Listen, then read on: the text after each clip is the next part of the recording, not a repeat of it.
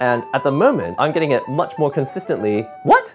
I'm getting it way more consistently than I was like literally yesterday. Hello and welcome to another NihongoGamer video. As you know, recently I've been getting back into yo-yoing, mostly because there was a new character in Guilty Gear Strive, a character that uses not one, but two yo-yos in order to do their attacks in the game. And a lot of the coolest attacks that you see in Guilty Gear Strive are done like this. A yo-yo that comes back when you pull on it. Now, there are various different kinds of yo-yos. If you do a sleeper on a yo-yo like this, then no matter how hard you tug on it, it's not going to come back unless you do a special technique called a bind. However, I can't really be bothered to do that. I really wanted to learn more about looping yo-yo styles, because I cannot do that consistently. Now, I've got a brand new yo-yo here. I'm going to show it to you in a moment, but essentially what it's going to do is make my yo-yo look a little bit more like this. This is a cheap looping yo-yo that I got from the same shop. It's called Spin Gear in Akihabara. Anyway, I had two different versions of this. I had a green one and a red one. And if you just unscrew the halves apart and then stick them together on each other, then you've got two-sided yo-yos. Because when you do a loop with the yo-yo, it should come back and be a different color. So that's how you'll know whether the yo-yo has actually done a loop properly or whether it's come back on the same side and not done the loop. So in order to make this nice Loop 720 yo-yo a little bit more like this, I've gone and picked up another one.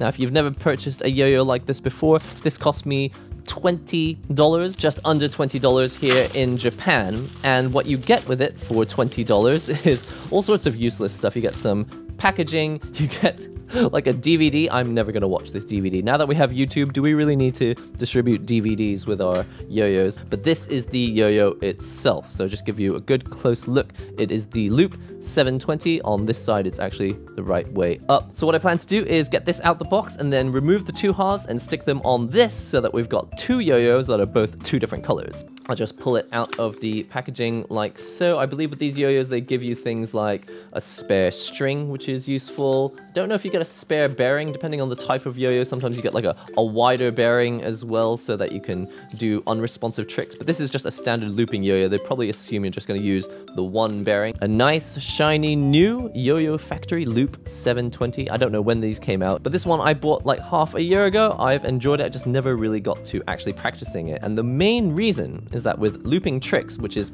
predominantly what you see with Bridget, because she throws the yo-yo out, hits people with it, and she needs the yo-yo to come back. There are more complicated styles of yo-yo tricks that involve these unresponsive yo-yos, but honestly speaking, when you think yo-yo tricks, you think of a person doing like spinning wheels and circles out in the air. So let's open up the red one and the blue one, and let's make two yo-yos that have two colors each.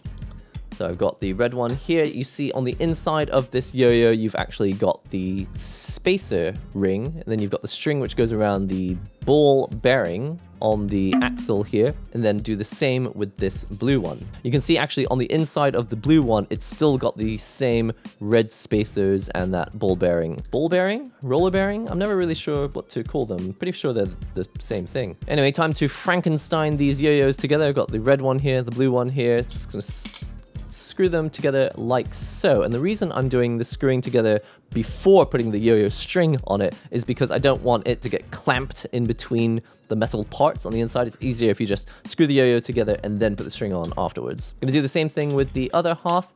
Looks pretty cool, actually. So in addition to just looking kind of funky, it's gonna be hopefully good as a practice tool, because I'll know whether the yo-yo has done a loop, because it'll come out, come back, loop, and hopefully it will have flipped from this side to this side. Can't be bothered to cut the string right now, so I'm just going to use the same string that I was using before. I'm gonna slide this on like so. All right, time to try a looping trick. All right, so the main thing with these yo-yos is that you need them to do the loop properly, right? So normally you just throw the yo-yo out and it comes back. But the problem for me is that when I throw it out and it comes back, I also want to do a loop.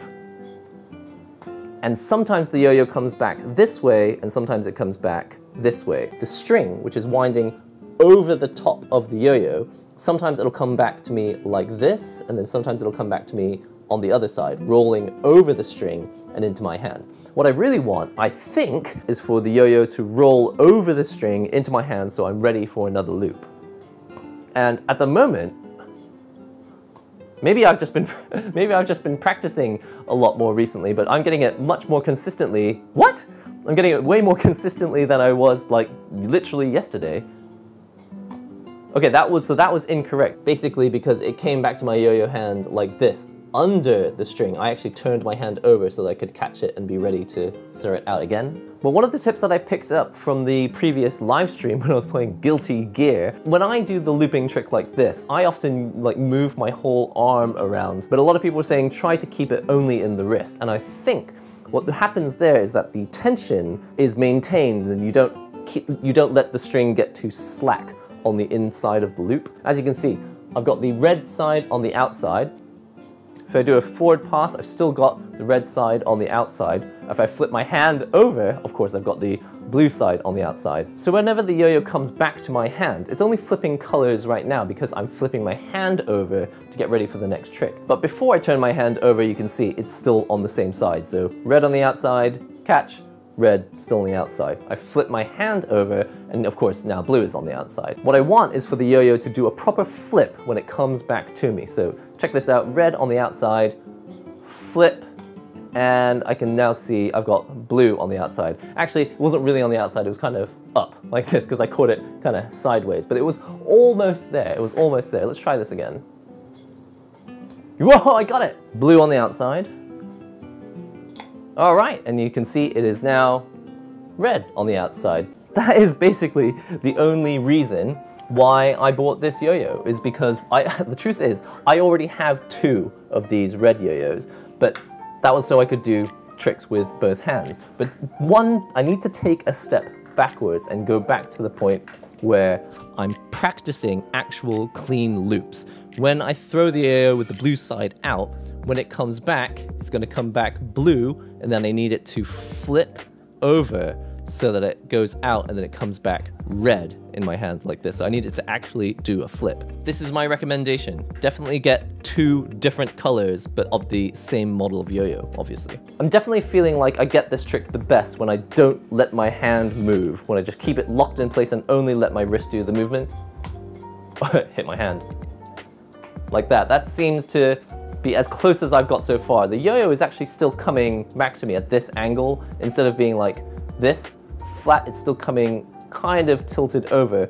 And in fact, as I understand it, I want it to come back to me tilted the other way. So if I'm holding it to the camera, I want it at the 1 o'clock position, but I think it is the 11 o'clock position for you. That's what I've seen from YouTube tutorials, but I can never really seem to get it to actually go at that angle. Well, not consistently at least. All right, to finish things off, what I'll do is one last loop like so, and then we'll do one last trick, the classic around the world. What an amazing trick. Listen, that's all I've got time for you today. I just wanted to update you on my progress as I've been getting back into yo-yo. If you're interested in string tricks, be sure to get yourself one of these. It's an unresponsive yo-yo. I don't think they make this particular model anymore, but just get yourself an unresponsive yo-yo.